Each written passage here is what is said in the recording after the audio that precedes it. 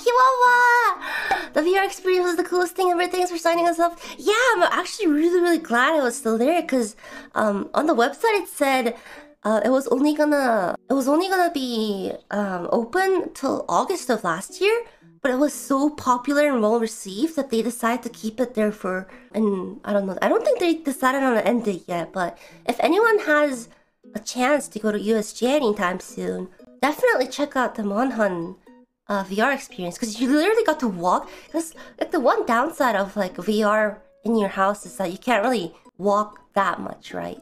Oh, but before we started the whole experience, I had to laugh because I'm telling you, this EN law follows us everywhere.